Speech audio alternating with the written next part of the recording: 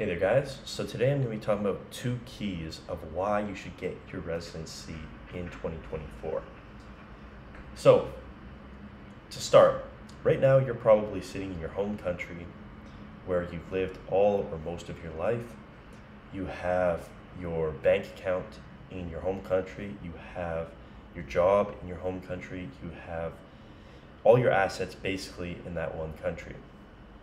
Now, that's just the way most people live, but it's good to have an alternative.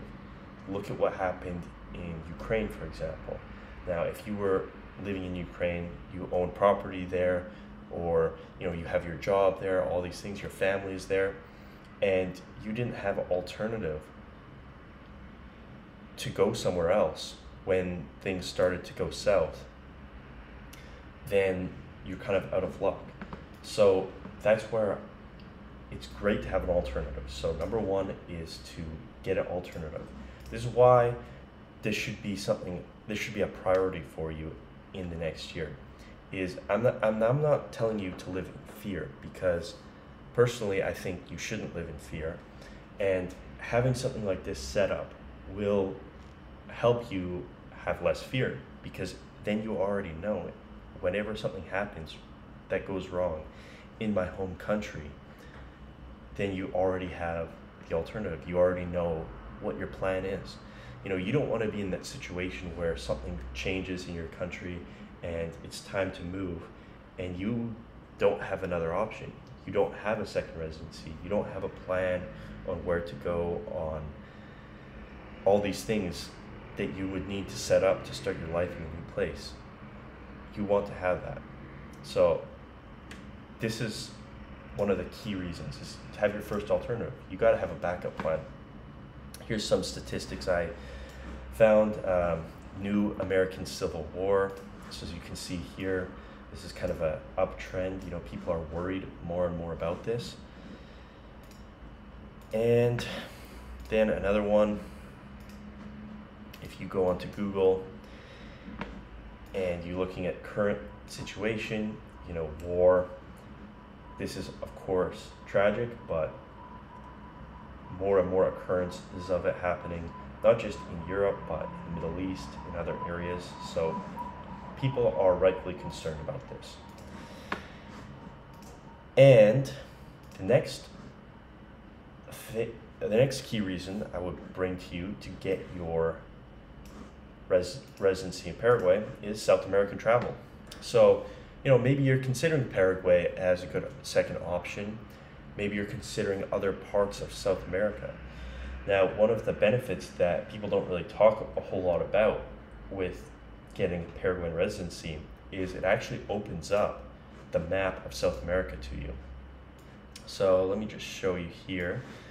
This is, as you can see, a map of all of the countries that Paraguayan citizens can travel to visa-free. And if you look here in South America, you can see in the dark blue, that's Paraguay right there, if you didn't already know. And then you see all these countries in blue. So you got Brazil, Argentina, Peru, Colombia, those are the big ones. And all these countries in blue, you can just travel to with your Paraguayan cedula when you come here and get it. This is what your cedula is going to look like, something like this. Here's another picture we have here. So just with this card, you can go to all these places that you may consider visiting or even living in. And I find this extremely convenient. As a foreigner in a different country, you're always supposed to carry your passport on you. But if you're in these other Mercosur countries, or these countries that allow you to just travel with the ID card, then, well, you don't need to have your passport in your pocket. You can simply have your cedula card in your wallet, which I find much more convenient. And this has worked. I've personally traveled to some countries using just the cedula, and it works quite well.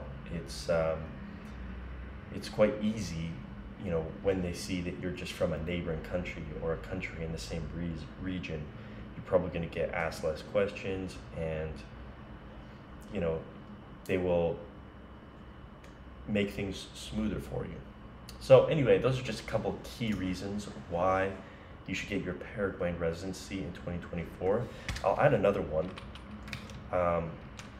speed and ease.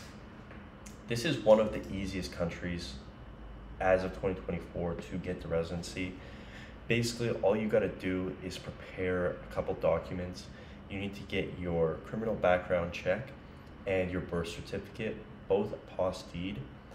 And once you have those done, you can simply bring the documents here to Paraguay, and we can help you with the rest of the process. And within, one short trip and waiting a few more weeks, you'll have your cedula in your hand, and you will already have this taken care of, before even half the year is done, if you take action now. So anyway, if that's something that interests you, feel free to book a call or write to us. The information is down below. And if you have any questions, feel free to let me know.